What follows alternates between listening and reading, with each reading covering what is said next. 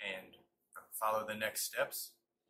First thing we need to do is hold the main menu key and turn power on. You hold it normally for about 5 seconds and then release, and you'll be ready to go.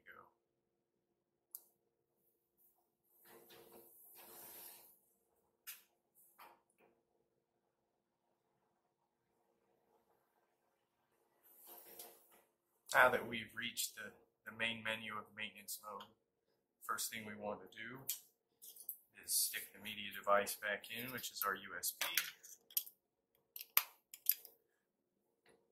And we've got it in there. We'll want to make sure that we're in teach mode.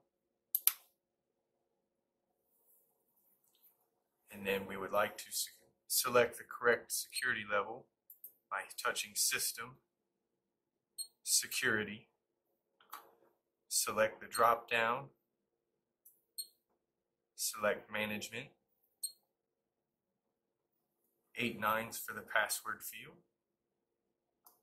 enter. Now we are in management mode.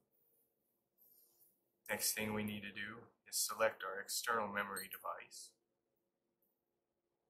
and we'll choose the correct device once again by selecting Device.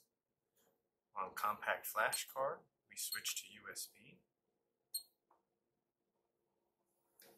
Back to external memory and save.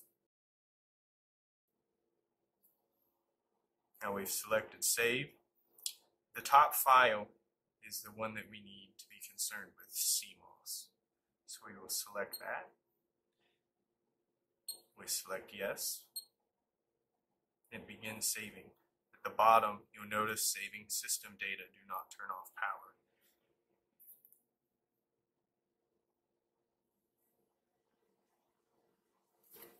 Notice as well the cursor is locked into the CMOS line.